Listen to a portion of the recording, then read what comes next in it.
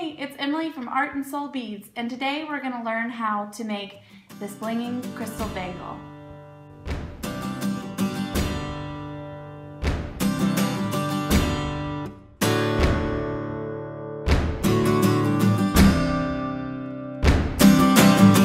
The products that you're going to need for this bangle is 8mm rondelles, 20 gauge artistic wire. We're going to do a play on mixed metals here with the gold and the silver.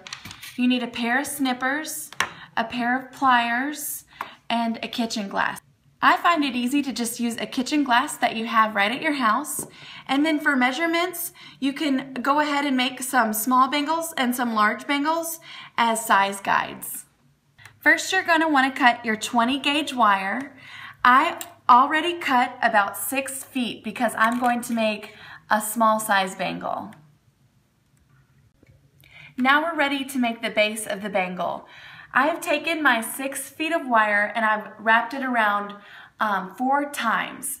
So you're just going to want to place that on your kitchen glass and get a nice snug wrap by tugging at both sides. Now you can see that I have one strand that's extra long and then one strand that's short. We're going to add the first series of our beads onto the short strand, and then we're going to make the base of our bangle with the long strand. So what I'm going to do is with my thumb, I'm going to secure all of my wire bands onto the glass. Our first step is we're going to bend our short tail wire back at a 90-degree angle. And then you're ready to remove the bangle base from the glass, and from there, with your thumb, you want to hold on to all these bases really tight, and we're going to wrap 1, 2 solid times around the base.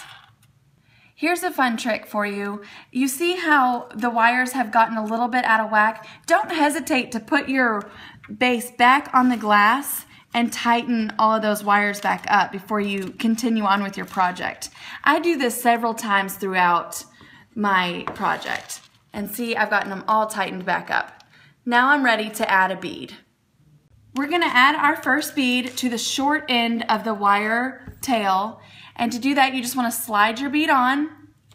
Now we want the bead to rest straight up and down on the bangle base so that the bling is on the outside of the base. And to do that, you need to create a little pocket for that bead to rest. So I either use my tool and then bend like so, then place my bead, or as I get used to making the bracelet, I'm able to do it with just my hands, and you'll see that here in just a second. So then I've wrapped 2 solid times around my bangle base, and I'm ready to add 1 more bead. I'm going to slide the bead onto the wire, create that U, that pocket for the bead to rest onto the bangle base. Now I'm ready to wrap 2 solid times around the base of my bangle. 1, 2, and then I'm back up. That's about all that we need to do on this side of the bangle base. We're about ready to start making the full bangle with the long wire. Now we're ready to add our beads to the base of the bangle, but we never want to trim this wire because you never know, we might end up needing it at the end.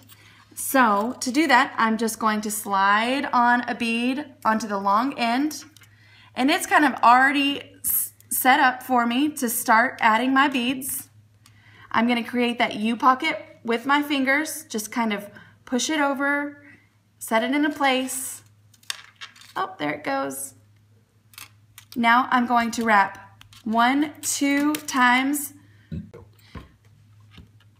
Now I'm going to add the second bead from the long wire. I'm going to create that U pocket for the bead to rest on.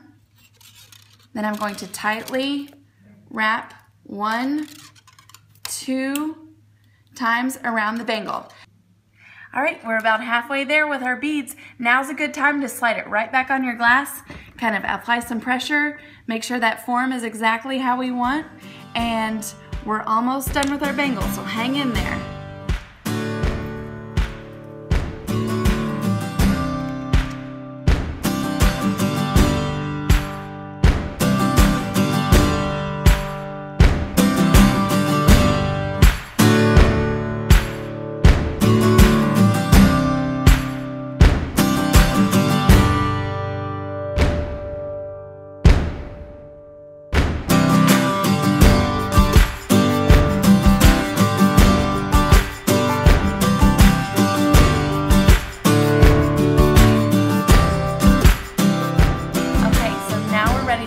very last bead, and you can see that it's going to meet up with our original tail here.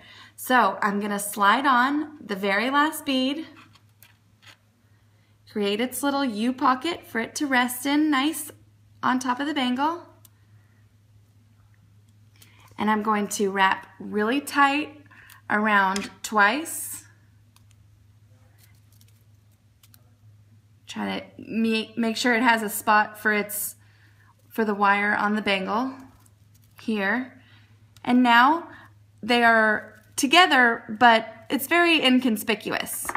So I'm going to trim the two tails off right at the base, and I'm going to secure them by applying lots of pressure onto the bangle with my flat nose plier, and just kind of squeeze them together so nobody really sees the four there, the four wraps instead of just the two. And so we have a completed bangle.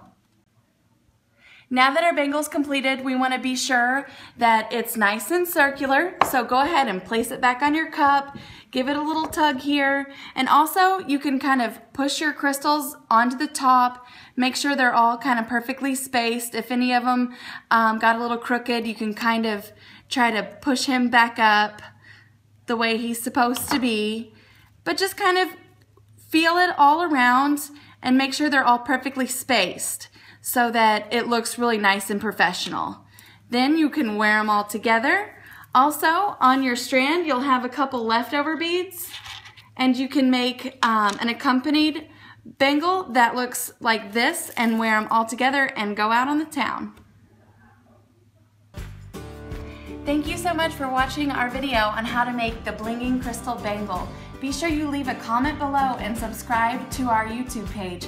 Also, you can find all of these materials on www.artandsoulbeads.com. Thanks!